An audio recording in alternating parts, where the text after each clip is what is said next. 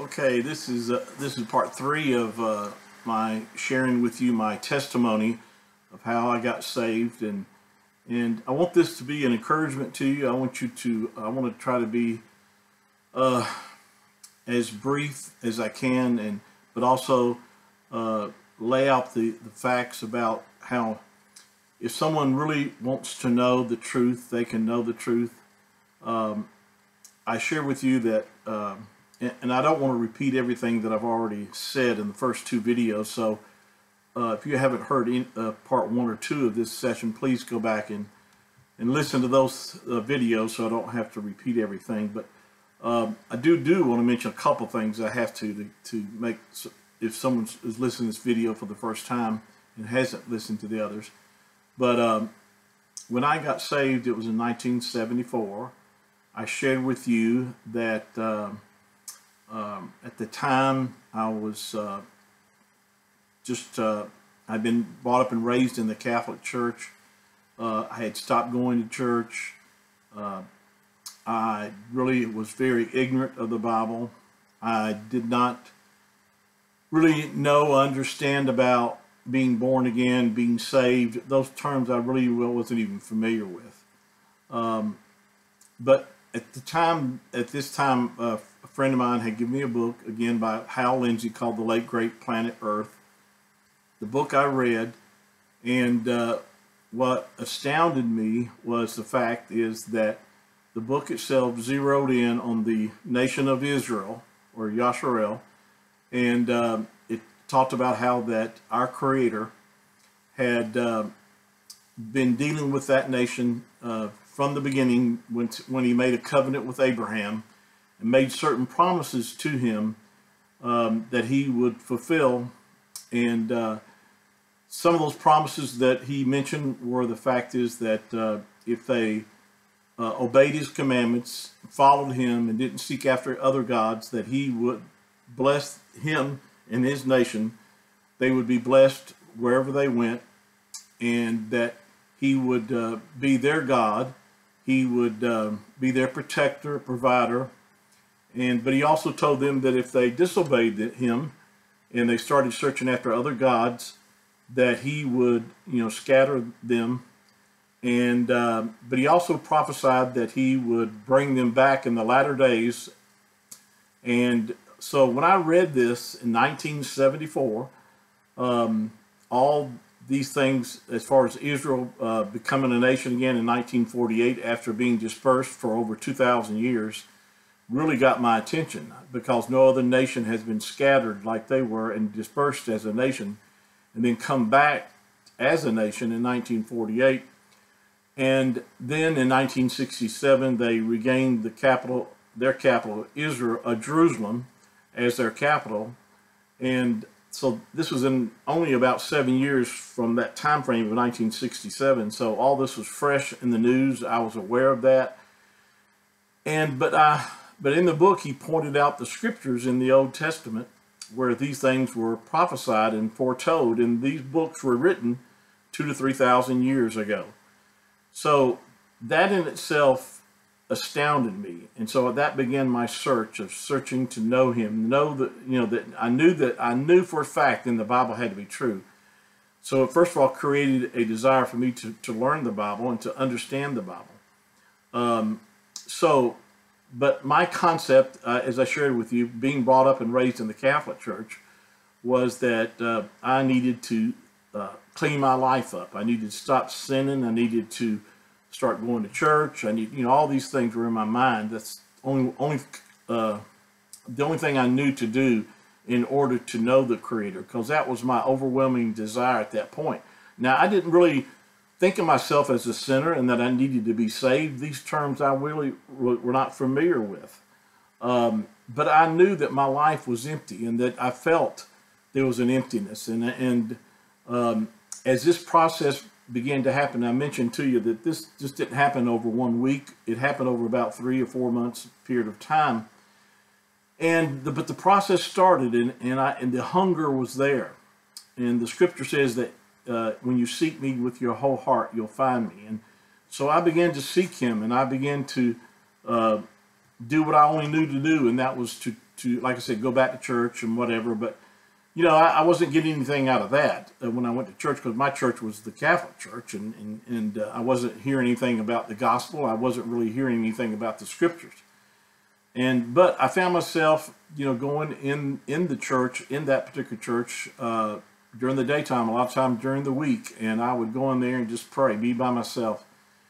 And as I shared with you, Yahuwah's presence, our Creator, was so strong. It was like He was with me, you know, everywhere I went, and I could sense His presence, and I wanted, you know, to have a relationship with Him. I guess I really just didn't understand what I needed to do. Nobody came up to me and told me, well, this is what you need to do and whatever. But as this process began to unfold, I share with you that there was a conscious decision on my part. I remember being in my bedroom one afternoon, and it just really, you know, sort of came to me that, you know, that I would do anything to know Him, and whatever I needed to do, I wanted to do that. And it was like, you know, He spoke to me and said, well, you know, that I was too concerned with what other people thought. And if I really wanted to know Him, I would have to abandon all that. In other words, I just needed to not let that bother me. And so I consciously did. That's what I decided. They didn't care what anybody thought. So I began this process of reading my Bible. And like I said, I shared with you that I find myself at home even on a Friday night, you know, reading my Bible. And I began to really realize that something had totally happened, because my desires totally changed 100%. It wasn't a labor for me to stay home and read my Bible. It was something I enjoyed doing and wanted to do. Now, previously, like I shared with you, if before this happened, if someone told me that I would be home reading my Bible on a Friday night, I would have laughed and told them that's crazy. Because I was like most people that don't know our Creator, and that aren't saved, and that are not born again.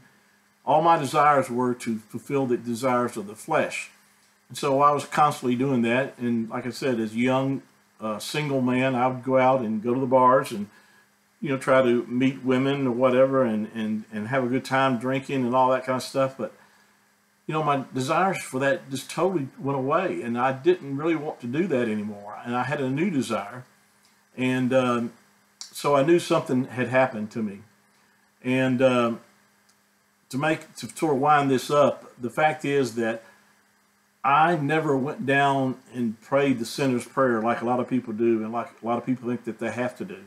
I did not, you know, call in and you know, and ask someone to pray for me or any of these things, you know. It was consciously myself surrendering to Him, because I knew that the Bible was true. And because of that, I wanted to know Him. And He knew that. He knew that. And so He began to reveal Himself to me.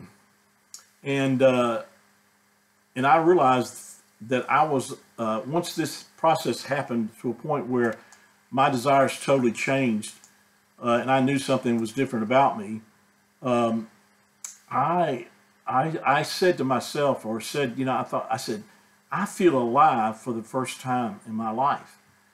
And I had not read the scriptures. I had not even read any scriptures that stated that until later.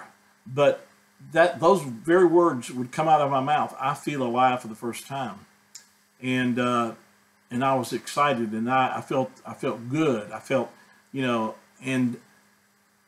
but again, I did not pray a certain prayer. I didn't ask for forgiveness. I didn't, you know, even though, you know, later as this process began to unfold, I realized that, you know, I was a sinner on my way to hell. But I didn't consciously think about that at the time. And but it wasn't until I started reading the scriptures and reading in the book of Romans that I began to understand about salvation and about how to be saved, what it means to be saved, and so forth. And I knew that I had already experienced that. I had eternal life abiding in me. And so I knew that I was born again. Now, I wasn't even familiar with the term born again. I didn't even know that you could be born again. I didn't understand what it meant when in John chapter 3, Yahusha the Messiah said you must be born again in order to enter the kingdom of Yahuwah. But I did not even know that at the time. But I'm sharing these things with you to help you to understand that it's not by cleaning up your life that causes you to be born again. It's not you going to church that's causing you to be born again. It's not causing you to, just say a prayer, sinner's prayer, or in the Catholic Church they have what they call the act of contrition. It's a prayer that you're sorrowful for your sins. Well, that will not cause you to have eternal life. You have to believe in the one that the Father has sent. And so the belief, when I talk about belief, again, I'm not talking about a head knowledge belief. I'm talking about something that you actually are truly trusting in. And I put my trust in the Messiah, that he died for my sins. I began to recognize, like I said, that I was a sinner, who needed a Savior. And he saved me. He gave his Spirit unto me. And I was born again by the set-apart Spirit. And nobody could take that away from me. And as I began to grow and understand the Scriptures, then I began to search for a church, and finally got into a good church after that. And started receiving from the pastors that I was under, and began to grow spiritually. But the main thing I wanted you to get out of this is to see that if you understand and recognize this Bible has to be true, because there's no way that the Creator could have, the Creator proved himself to be true, because he knows the beginning from the end, or the end from the beginning. He knows what's going to happen in the future, and so he tells us in advance of what's going to happen. So when it does happen, we would have faith or in confidence that he is our Creator.